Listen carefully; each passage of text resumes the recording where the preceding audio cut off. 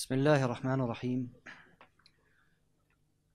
إن الحمد لله نحمده ونستعينه ونستغفره ونعوذ بالله من شرور أنفسنا ومن سيئات أعمالنا من يهده الله فلا مضل له ومن يضلل فلا هادي له وأشهد أن لا إله إلا الله وحده لا شريك له وأشهد أن محمدا عبده ورسوله أرسله الله تعالى بالحق بشيرا ونذيرا وداعيا إلى الله بإذنه وسراجا منيرا فصلى الله عليه وعلى آله وصحبه أجمعين. Indeed, all praise is due to Allah subhanahu wa ta'ala, and may the peace and blessings be upon his final messenger Muhammad sallallahu alayhi wa alihi wa sallam. Assalamu alaikum wa rahmatullah, brothers and sisters, to what is, I hope, bi'idhnillahi ta'ala, the beginning of what will be a source of blessings from Allah subhanahu wa ta'ala, in that on this night of Al-Jumu'ah, هذه ليلة الجمعة, that we will go through the words of our Lord Allah subhanahu wa ta'ala, and that there is no greater speech than the speech of Allah subhanahu wa ta'ala. And Allah subhanahu wa ta'ala revealed Al-Quran not just for one particular people, but Allah subhanahu wa ta'ala revealed Al-Quran لِلنَّاسِ كَافَةً, for the whole of mankind, for everybody. Now there are people who are heedless, there are people who are ignorant about the speech of Allah subhanahu wa ta'ala, even though that the kalam of Allah subhanahu wa ta'ala, if a person follows it and believes in it and understands it, will be a source of guidance for that person in this life and in the hereafter.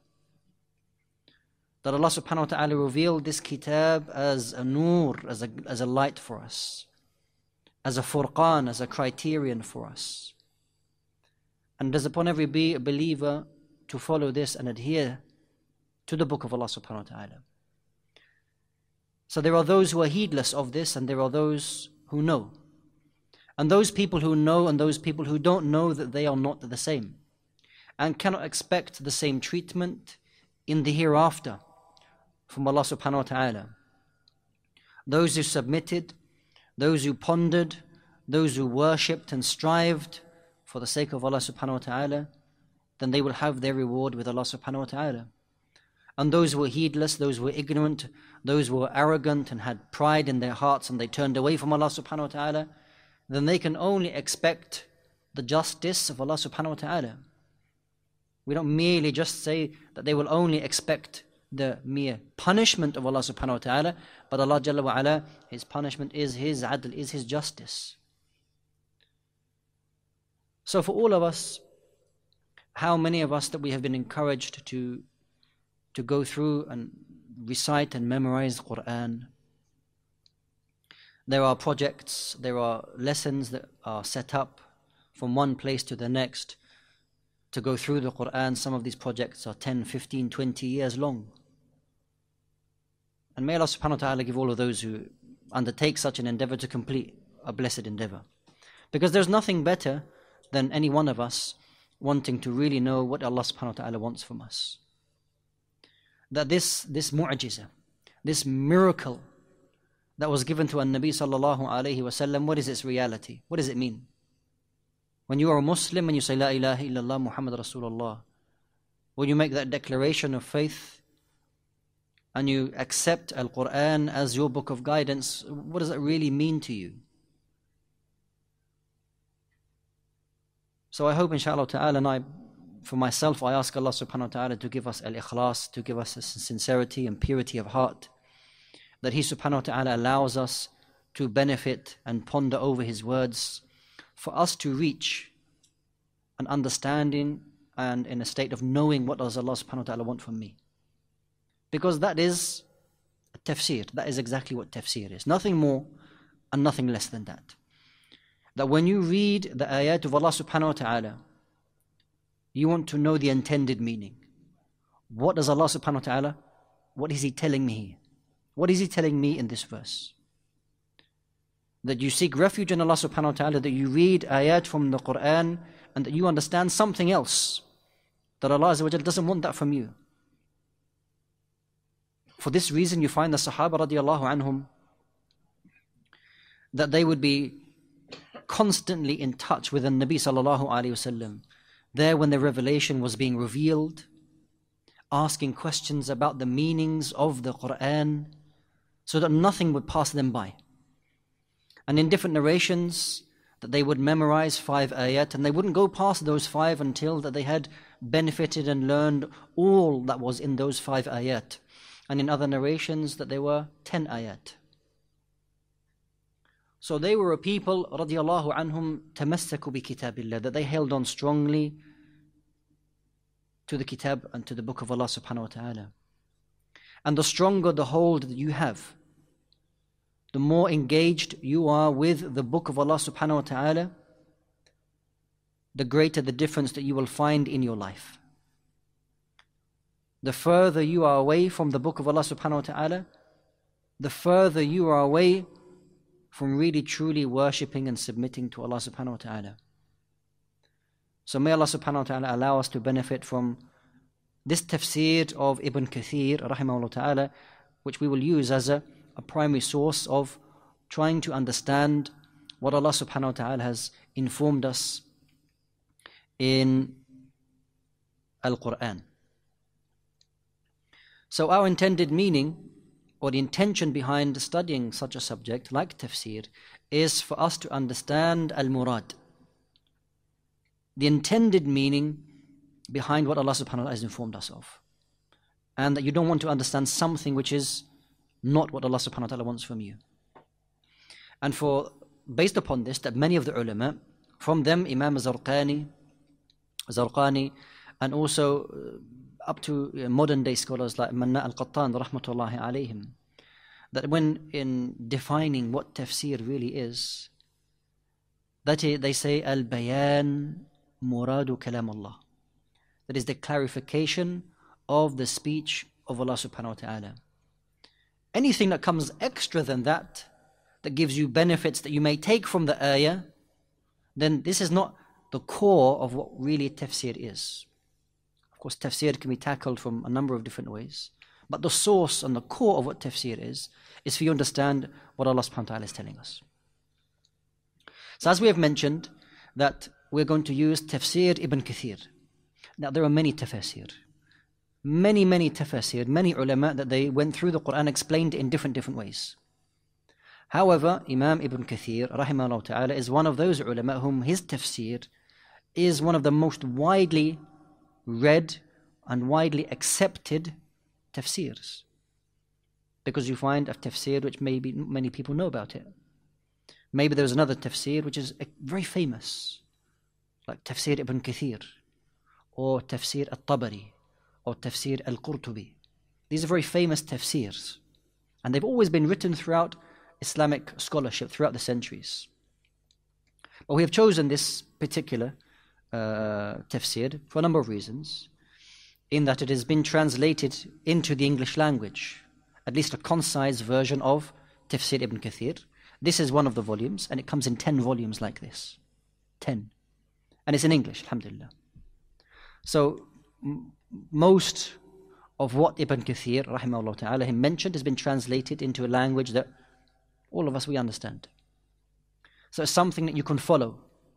It's something that you can for the following week you can read ahead, so that when you come to the lesson, if you happen to come to the lesson, you have an idea of what we're going to discuss with each other inshallah ta'ala. And maybe there's something you don't understand, so this is something that you can use to go along with the lessons inshallah ta'ala. So Imam Ibn Kathir rahimahullah ta'ala was an alim who is of course not somebody who was from our times.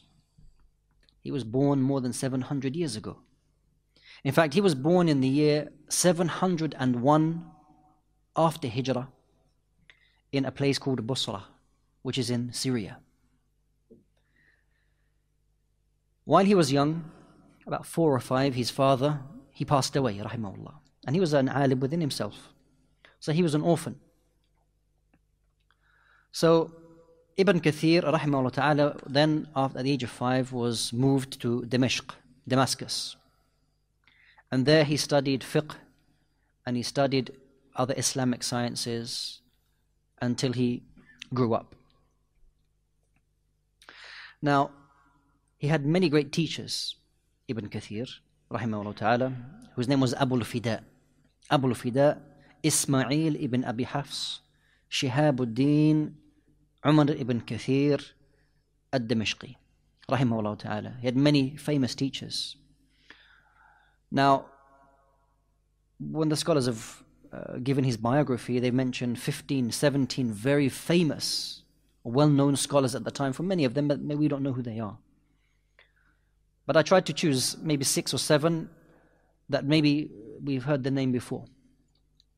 For example, Imam al-Amidi. Imam al-Amidi, rahimahullah ta'ala, is a very famous book on usul al-fiqh, Ihkam al-Ahkam. Also from his teachers was Imam al-Mizzi, very famous scholar, Imam al-Mizzi. In fact, Ibn Kathir, rahimahullah, he married the daughter of Imam al-Mizzi, rahmatullah alayhim. Also Imam al-Dhahabi, a very famous alim. Imam al-Asfahani, Ibn Asakir, who's got a very famous book called Tarikh al-Dimashq, the history of Syria, or Damascus rather.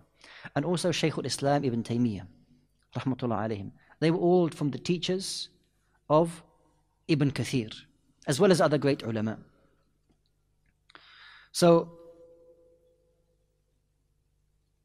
the teachers that he had are a'lam, well-known teachers, well-known scholars from Islamic history. Ibn Kathir within himself, within his knowledge base, was a great alim in, if anyone was to ask you, what was Ibn Kathir, what was his, if you like, speciality? You may say it's Tafsir, because that's maybe his most famous book. But in fact, what Ibn Kathir, rahimahullah ta'ala, was extremely knowledgeable and strong in was the ilm al-hadith, the knowledge of hadith. And in fact, Ibn Hajar al-Asqalani, that he praised Ibn Kathir for the amount of knowledge that he had in hadith. For example, he said, Ibn Kathir, that he worked extensively on the subject of hadith, especially in the area of mutun, of texts, that he would be very aware of the texts of the hadiths as well as the chains. And he had an excellent memory, and his books became popular in his lifetime, and people benefited from them after he passed away. So this is a great statement from Imam Ibn Hajar al-Asqalani talking about Ibn Kathir. And when looking at his tafsir, when going through the tafsir of Ibn Kathir, you will find that when talking about ayat and he brings a hadith, you can see that Ibn Kathir, rahimahullah ta'ala, has extensive knowledge on hadith. Extensive knowledge. Because he goes into, because this is what you have in English, is a concise version. I.e. that if you find an ayah, a verse, that Ibn Kathir might mention 5, 6, 7, 10 ahadith talking about that ayah. When the person who shortened Ibn Kathir, he didn't mention all 10. He might have mentioned 2 or 3 narrations so that it doesn't become too big.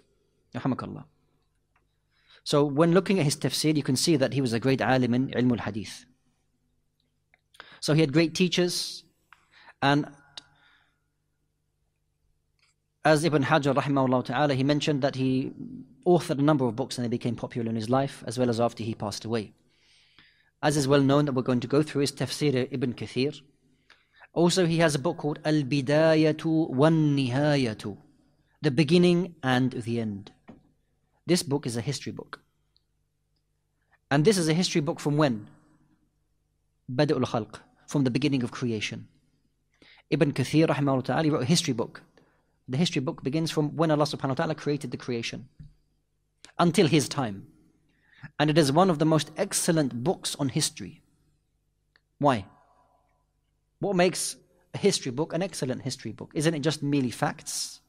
Isn't it merely the person just saying, this happened, and then that happened, and then he came, and then he went, and then this happened, and then they lost this, and then they found that? Isn't it just facts? Isn't that what history is?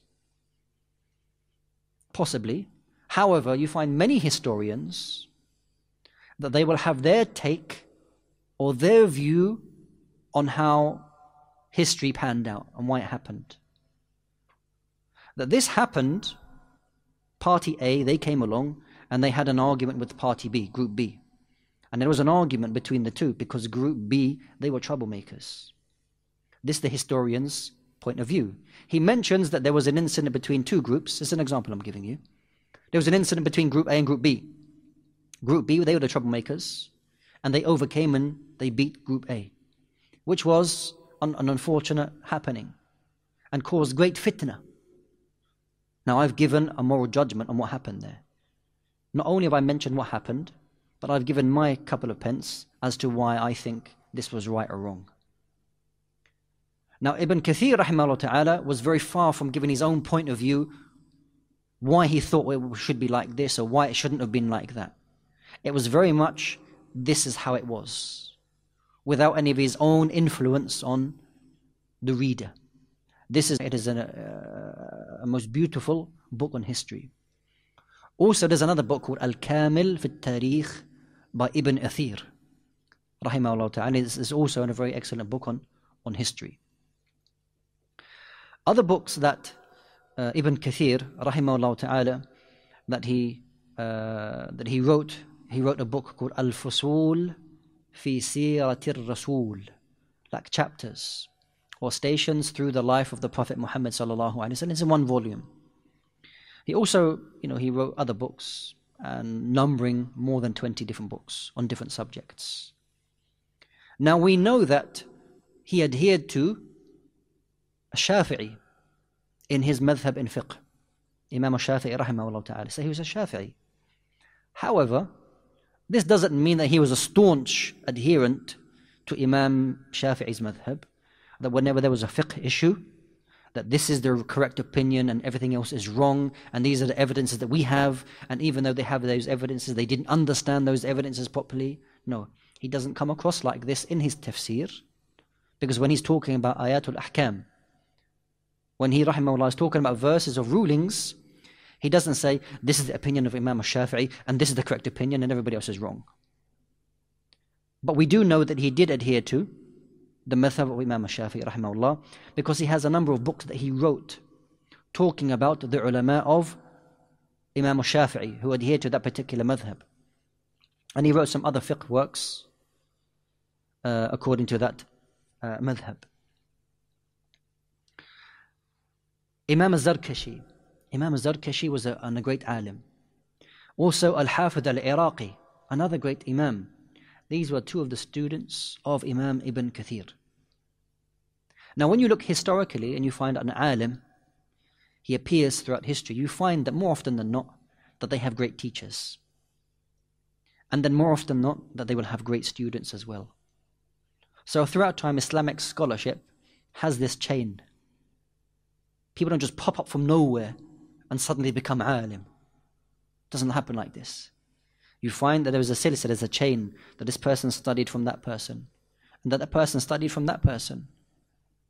And you can see that there's a rich scholarship within al-Islam.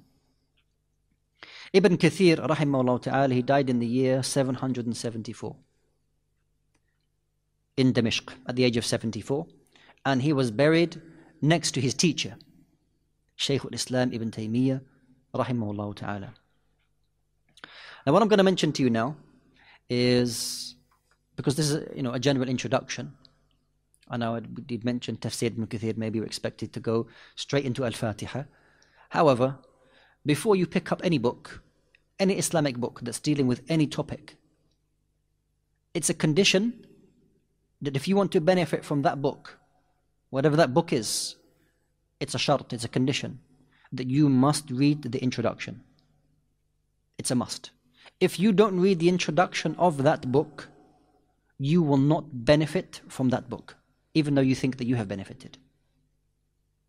Why? Because al-muqaddimah or tamheed, the introduction, is the key to this book. How do I understand this book?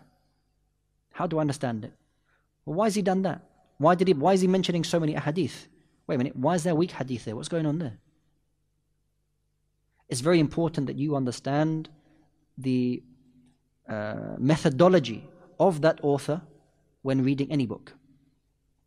What I'm going to mention to you now is about 10 different points as to how Ibn Kathir, rahimahullah ta'ala, how he went through and explained the ayat of Allah subhanahu wa ta'ala.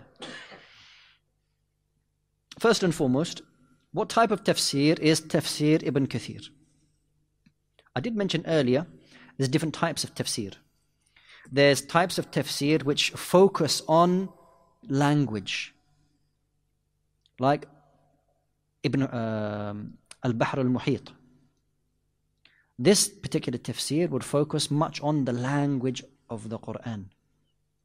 Or Zamakhshari, al-Kashaf, which deals a lot of logic and has a lot of very strange opinions which are to be rejected, but deals with a lot of linguistic issues in the Quran. You find a tafsir which deals or specifies on language and fiqh, ahkam rulings, like Al-Qurtubi. And then you find other hadith tafsir books which are bil-ma'thur, by narration. And Tafsir Ibn Kathir generally comes under that. Al-Tafsir bil-ma'thur. It deals with explaining the Quran by narrations. So first the point is that Tafsir Ibn Kathir comes under the type of tafsir which is bil-ma'thur, by narration. So this is it comes under the same category as other tafsirs like Tafsir al-Tabari, Ibn Jarir al-Tabari. And also Tafsir Ibn Atiyah, and Tafsir al-Suyuti, and also Tafsir al-Baghawi. These types of tafsir, they deal with the ayat of Allah subhanahu wa ta'ala by narration. I'll explain what that means shortly. The second point is important for us to know regarding Tafsir Ibn Kathir is that he focuses on, when explaining the ayat of Allah subhanahu wa ta'ala, he focuses a lot on taking sources from Salaf, from the early generations. Now, this in itself is a very important and long topic. But many of the ulama, that they speak about the special, the advantage, if you like, that they had being very close to the time of the Prophet sallallahu alaihi wasallam. Those early generations, that they had an advantage and a special way, and an excellent way of explaining Al-Quran. So therefore you find, when explaining the Quran by narration, you will refer to the early generations. So many a time you will find that he, rahimahullah, goes back mentioning a hadith of the Prophet sallallahu alaihi wasallam, then Sahaba and Tabi'een, and those ulama who followed that methodology. So he would mention narrations concerning explaining that ayah, and he would also add, because of his great knowledge in hadith, he would talk about the authenticity of the hadith as well at times. He would talk about the authenticity. He'd mention hadith and he would say, وَفِي هَذَا الْحَدِيثِ نَظَرٌ. And there's something that we need to relook about the authenticity of that hadith, meaning that there is a weakness in it. Now before he began going into Surah Al-Fatiha, he has quite a long introduction. He himself wrote an introduction. What I'm mentioning you are points are taken from that introduction. You will find that the majority of the principles and points that he mentions at the beginning of this book are taken from where? They're taken from his teacher. They're taken from his teacher, Shaykh al-Islam Ibn Taymiyyah, rahimahullah ta'ala. Now, Shaykh al-Islam is a well-known book, which is Al-Muqaddimah fi Usul al-Tafsir, an introduction into the principles or the science of tafsir. It's been translated into English. You can find it. So Ibn Kathir, rahimahullah ta'ala, took many of the principles from his teacher and placed them in his introduction. That was the third point. The fourth point, that this particular tafsir, that it stands out in the way that it is organized and the way that it is set out. And that is that what he will do, rahimahullah ta'ala, whenever he can, is that he'll mention the verse or a set of verses. It's not just one verse and then he'll mention an explanation. He may mention a verse which needs to be explained alone, or he'll mention a number of verses which complete a particular point, and then he'll go on to explain it. How will he explain it? The first thing he will do is he'll reword it. Okay? You may find that because this is not kalam al-bashar, this is not the kalam or the speech of any man. This is kalam Rabbil Alameen. This is the speech of Allah subhanahu wa ta'ala. The eloquence is above anything that you can imagine. So at times, it may need to be broken down for you to absorb it. We're talking about generations that came later, 700 years later now. For the Sahaba radiallahu anhu, for many of them it was clear. But for generations that came later and later and later and later, he intended to give a simpler meaning to that ayah, the point that was being made. So the ayah is mentioned, and he will say, Allah subhanahu wa ta'ala يقول لعباده مخبرا, that here Allah subhanahu wa ta'ala is saying, informing us about, and then he'll go on to explain and break down the meaning of that ayah. Another beautiful tafsir that does this is the tafsir of Shaykh Sa'di, rahimahullah ta'ala. It's a very short tafsir, but he breaks down the meaning of the ayah, and then it's easy for us to digest. Unfortunately, it's not in English, it's only in Arabic. So that is the first thing that Imam Ibn Kathir, rahimahullah ta'ala, that he will do. After mentioning the ayah, he'll reword the ayah in a simpler form for us. At times, after that, he will pull out another ayah from another place in the Quran and say, this ayah is very similar to this ayah that we're talking about now. This ayah is very similar to another ayah what you find in so-and-so place, in so-and-so surah, and he'll bring them together and he'll mention the similarities between the two of them. He does this extensively through the tafsir, as we will find inshallah. Then after he has mentioned, i.e. he has broken down the meaning of the ayah in his own language, and if there is another verse which explains that verse, i.e. using the Quran to explain the Quran. Now just a very short benefit, or you can pay attention to it, that here it is, you have the best of speech, the speech of Allah subhanahu wa ta'ala. Who is the best one to explain the speech of Allah subhanahu wa ta'ala? Who's the best one? The one who spoke it, Allah subhanahu wa ta'ala. For this reason, it's a priority for us, and within the principles of tafsir, it's a priority that if there is another ayah which explains that ayah, this is what the explanation that we're going to use. We'll not use the speech of any man to explain the ayah over Allah Jalla wa Ala. So the first thing that you're going to do in understanding the Quran is use the Quran to understand the Quran. Then the next one who's best in speech is who? An-Nabi sallallahu alayhi wasallam. So if you do not find another ayah which explains that verse, and you may not find an ayah, then we will go to a hadith or the narrations of the Prophet sallallahu alayhi wasallam to explain that ayah. And that is exactly what Ibn Kathir, rahimahullah, that's what he did. That he would mention a number of narrations of the Prophet ﷺ in explaining that ayah.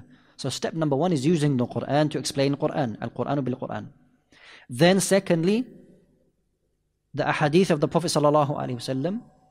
And then if there's nothing on that, then you would find statements of who? The Sahaba radiallahu anhum in explaining the Quran. And then if you didn't find anything from the Sahaba themselves, then who would you go to? You would go to the Tabi'in.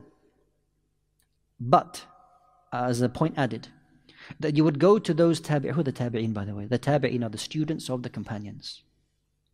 You would take the statements of those tabi'in, or the followers, who were well known to be students of well-known companions who were known for tafsir.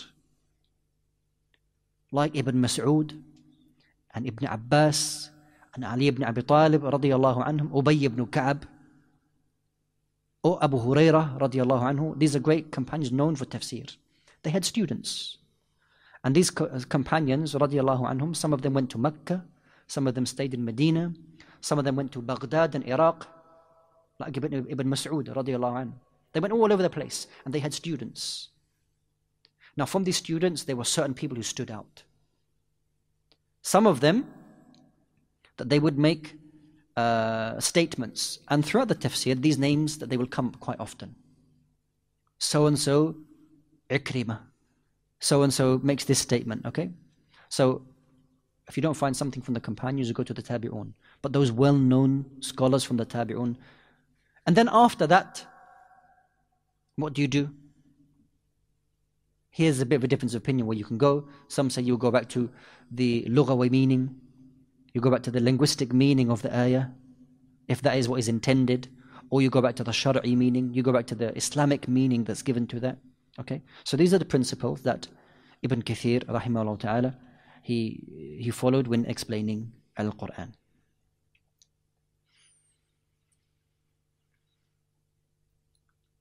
He also, the next point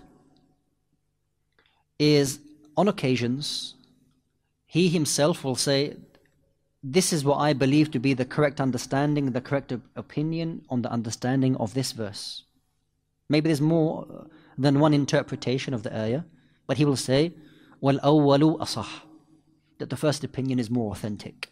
So he himself will put forth his opinion, and to be the strongest opinion. Many a times you may find he quotes At-Tabari, Imam At-Tabari rahimahullah, who preceded him by 400 or so years. Or he will quote from Ibn Atiyah or Ibn Abi Hatim, who were great scholars who preceded him. He quotes from them quite a lot in his tafsir. Also Ibn Kathir rahimahullah ta'ala, he refutes the wrong usage of Isra'iliyat. What's Isra'iliyat? These are narrations that have been passed through generations from Banu Israel, which have no chain, but sometimes they're talking about a similar subject that we know as Muslims. It talks about Adam alayhi salam, talks about the beginning of the creation. Sometimes you find these narrations that were passed on, they can maybe be used within tafsir. However, Ibn Kathir rahimahullah ta'ala, at times he rebukes and says, no, the usage of Isra'iliyat here is wrong. And as we go through, if you go to Surah Al-Baqarah in verse number 67, he talks about some of the Isra'iliyat that were used in the story of Musa alayhi salam when slaughtering the cow.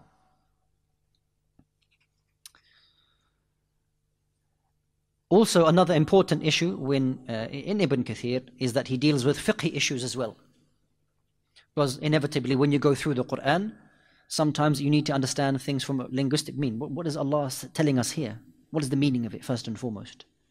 So that will be explained. At times he will talk about verses which are dealing with ahkam, rulings, halal, haram, halal and haram, the rulings of divorce, the rulings of marriage, the rulings of traveling, the rulings of prayer, the rulings of hajj, the rulings of inheritance. Ibn Kathir rahimahullah, he talks about some of these very important fiqh issues, even though you will find, for example, the tafsir of Imam al-Qurtubi, which is far greater and bigger in size than Ibn Kathir. He deals with fiqh issues in great depth. Ibn Kathir rahimahullah ta'ala, he does deal with fiqh issues and mentions the opinions, but not as, of course, as in depth as Imam al-Qurtubi. However, he's very fair. You find he's very fair and very just when talking about these opinions. At times, he doesn't give the rajih, he doesn't give what he believes to be the strongest opinion. He mentions, for example, about the recitation of the Basmalah, when it should, there's 5 different opinions. He mentions the different, so he's fair and he's just. Which is one of the reasons, and Allah subhanahu wa ta'ala knows best, that why in particular, Tafsir Ibn Kathir has had qabul, has had acceptance worldwide. It's one of those tafsirs that nobody says, oh, we don't accept that. Or that's a funny tafsir, it has strange opinions and I advise you to stay away from it. Tafsir Ibn Kathir is like a very all-round type of tafsir which can benefit everybody. طيب.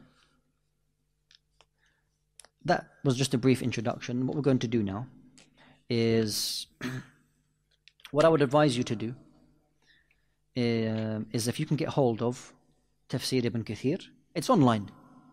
If you don't want to buy the book is like 10 volumes, it may cost you quite a few pounds. You can get it online. And you can download the section that you're going to be doing, or that we're going to be doing in that week, so you can follow. Or if you've got, devices, you can have it in front of you. Okay? If you don't have internet, have it preloaded, or have it saved on your whatever device that you have, so that you can follow the lesson. And it's very important that you stay in contact, that you have contact with what we're doing. I mean that all of us, we have the ability to memorize and remember. Some of us can remember a lot and memorize a lot, others not so much. However, we're bashar, we're human beings, and we forget. Even Nabi sallallahu alayhi wasallam, he forgot sometimes. فَإِذَا نَسِيتْ فَذَكِّرُونِي. If I forget, then remind me. On one occasion, Nabi sallallahu alayhi wasallam, he prayed one of the Dhuhr or Asr, and he prayed two. He prayed two. And then he turned around and he faced the companions. And then the companions were looking at each other. What's going on? And there was a man, his name was Dhul Yadayn. They said, he's the man with the hands, because he had big hands. Dhul Yadayn. He said, "O Messenger of Allah, has the prayer shortened?" The Prophet said, "No." He said, "You just prayed two." Then the Prophet asked Abu Bakr, "Did we pray just two?" He said, "Na'am ya Rasulullah. We just prayed two." So the Prophet ﷺ got up, they all prayed the extra 2 rak'ah, and then that was it. They prayed sujood sahw, and that was over. Then the Prophet ﷺ said, "I'm a human being like you, that I may forget. If I forget, please remind me." So, if you can, if you have the ability to follow what we are doing, the first person to benefit is who? Is yourself. You're the first person to benefit, believe me. Any person, any teacher, anyone, whether you're teaching whatever subject, the one who's delivering is the first to benefit. Why? Because that person has to prepare, has to read, has to ensure that what they're reading and then that what they're going to teach, that they understand. So, because any teacher, you have to make sure that everything that you read, you have to understand it. It's not a condition for you to do that, because you're not one delivering anything. You sit there and you may think, "I understood everything that went in that lesson." And then you walk out and then somebody comes to you and says, "Did you write down, or do you remember that hadith that he mentioned?" You said, "What hadith?" You said, No, you know that point that was mentioning about, wiping over the shoe or the sock, and yeah, I remember that, but I don't remember any hadith. According to him or her, that they understood and heard everything. However, they understood everything according to their level of understanding. They understood everything according to their level of understanding. Their level of understanding is what? Is maybe quite low. I say this with due respect. I don't mean anything by it. But maybe your level of understanding is quite low on that particular topic, not in general. On that particular topic. So you think, "I've understood everything." 80% has flown over your head. You didn't understand it. So I would advise you that if you can get hold of Tafsir Ibn Kathir, then try to get it.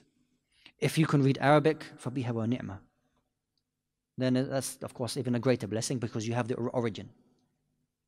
If you can't have that, then you can't read Arabic for whatever reason, then you can get access to it in English, either in the physical form of a book like this, or you can get it online.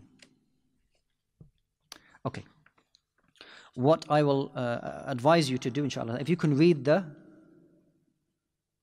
muqaddimah, you can read the introduction. The introduction is like 30 or 40 pages, but it is important. I've read it, alhamdulillah, I read it. But I encourage you to read it, because this is the key. And I gave you a brief as to what, the main points in the introduction are, and the kind of things that he will follow, but please read the introduction.